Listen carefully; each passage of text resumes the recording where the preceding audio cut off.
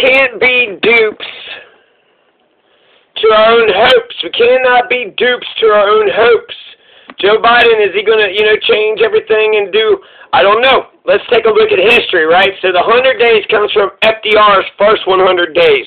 Let's just briefly talk about Bill Clinton. He passed NAFTA. So as soon as Bill Clinton gets in there, NAFTA gets passed, right? And then Bill Clinton, they were pushing for health care, but we didn't get Medicare for all. We didn't get any kind of health care. They sold out. Hillary Clinton took all that health care insurance money, sold us out, didn't get us Medicare for all, didn't get us jack shit. We're not going to return to, addressing health care for another 20-something years, eventually, under Obama. But my God, Bill Clinton, not only did he fail to get us health care, but he passed NAFTA. So right from the get-go, Bill Clinton is signaling he's a right-winger, and he doesn't care about the lives of the American people. Now, Obama, what did Obama do? Well, he got some things, right? He lifted the ban on stem cells. He withdrew the combat troops from Iraq. He ordered Guantanamo Bay closed, which, didn't happen. 2009 stimulus, Lilly Ledbetter Act. He expanded S-chip. He reached out to Muslims. He says we're not in a war with Islam. So, okay, we get health care, right, with Obama. He starts it eventually, we get Obamacare, which is actually Romney Care. It's, we're forced to buy private health insurance, which, some have subsidies to Medicaid expansion. So, but even if you say, hey, he passed health care reform, he did. Obama passed health care reform, but it was Romney Care. It was a right-wing Republican. He ran the nation as a moderate Republican. So he got, some things done, right? Expanded S-chip, Lilly Ledbetter Act, the 2009 stimulus, which helped with the Great Recession, withdrew the combat troops from Iraq, lifted the ban on stem cells, ordered Guantanamo Bay closed, reached out to Muslims. So, Obama did a little bit better than Bill Clinton. Now, let's take a look at 100 days of FDR. So that's the benchmark, right? That's who most people, when they talk about 100 days, they're talking about FDR. FDR just kicked ass and took names. So FDR is going to be the 32nd President of the United States of America, March 4th, 1933. What is FDR going to do? He's going to pass 15 major bills. FDR passes 15 major bills. 76 total bills were passed. So in the first 100 days in 1933, they got 76 total new laws passed. 15 of those 76 were major bills, and this is FDR who is forcing Congress into a 100-day special session. We got an economy to fix, and we're not going to leave until we start passing stuff. And pass stuff they did. So as soon as he gets in there, right, March 4th, 2 days later, March 6th, FDR declares a bank holiday, closes all the banks in America because there just runs on the banks and closing and bankruptcies.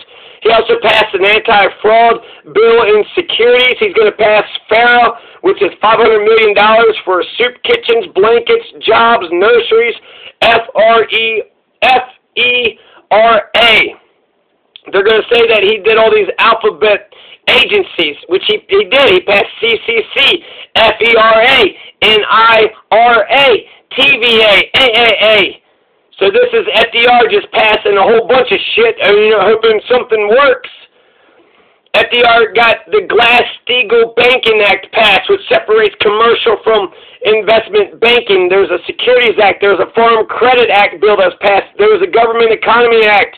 There was a Beer Wine Revenue Act. There was an abrogation of Gold Payment Act. There was a Home Owners Loan Act. There was a Farm Mortgage Act. There was a Railroad Act.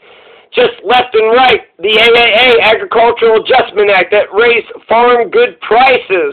And it also gave money for mortgages. The TVA, Tennessee Valley Authority, the TVA, this is the government providing jobs. We are creating jobs by creating dams on the Tennessee River, and these are hydroelectric dams, so we're creating electricity. The government is now part of the electricity market, also helping the people of Tennessee get some jobs. You had the CCC, which was FDR's pet. It was originally known as the ECW, Conservation, the Civilian Conservation Corps. This is just more jobs, a jobs program to, conservation jobs. So to help save the environment, also providing jobs. This is fantastic. You had NIRA, N-I-R-A. This creates PWA, the Public Works Administration. It outlaws child labor. So the NIRA creates the PVA, Public Works Amendment, and then you also had the abandonment of the gold standard. So he's doing all these economic things. People think it was Nixon, it was FDR. FDR abandoned the gold standard. So look at all these things, just like, a shit ton of things. 76 new, laws are passed. 15 of them are major bills. This is FDR. This is the benchmark that every other president, tries to aspire to, and they don't come close. They don't come close. So let's just make sure I got all the things that he did, right? So from March to June, he did this in the first 3 months of his presidency. Now, Jimmy Carter, he's going to fight with Congress. Ted Kennedy is going to run for president. Jimmy Carter blames Ted Kennedy's presidential ambitions for his tumultuous relationship with Congress. Now, Jimmy Carter, he ran to stop the imperial presidency. He claims he didn't fire a single shot. In the 4 years, the empire didn't fire a single shot. That's amazing. January 20th, 1977 is when Jimmy Carter is going to become president. So that's 100 days, right? January 20th, 1977. That's February, March, April. So by May 1st, right? So what did Jimmy Carter do in the first 3 months he was president? Well, as soon as he gets in there, he has an executive order. He gives amnesty for all the Vietnam draft dodgers. You also have civil service reform. You also have money for the old and disabled. The Federal Mine Safety and Health Act of 1977 is going to get passed. The Surface Mining Control and Reclamation Act is going to get passed. The Mandatory Hospital Cost Control passed the House or something, or the Senate, and failed the other one. So that was attempted but failed. Jimmy Carter ordered all the nukes removed from South Korea. He also removed 3,600 of the 14,000 U.S. Air Force troops from South Korea. And that's it. That's it. So Jimmy Carter, right, the great Jimmy Carter, he didn't get hardly anything done. Passed some stuff for, the coal mines or something, and then, failed on the mandatory hospital cost control. And then with the South Korea, I guess that's good. We got all the nukes out of South Korea. We withdrew some of the Air Force out of South Korea. So those are, the steps in the right direction. And amnesty for the Vietnam draft dodgers, that was major and obvious. And thank God that he did that. So, but that's it, right? The first 100 days, that's all Jimmy Carter did. First 100 days, Obama, what did he do? He didn't get much of anything done either. And then Bill Clinton, he's going to pass NAFTA, and he's going to, forgo on Medicare for all. So he's just straight up a right-winger. So these are, the Democrats in recent history. Bill Clinton and Obama is, and they get in there, and, Obama had to fight for Obamacare, but we didn't get a public option with Obamacare. We didn't get Medicare for all. We didn't get government health care with Obama. And that was his signature piece of legislation. So his signature piece of legislation, signaled that he's not a progressive, that he's a moderate Republican. And he ran the nation as a moderate Republican. He got us into, Libya war and carried on with the empire and all the... got the combat troops out, but kept the occupation going. Anyways, there's compare and contrast of the different presidents' first 100 days. Don't be duped by your own hopes. Don't be duped by your own hopes.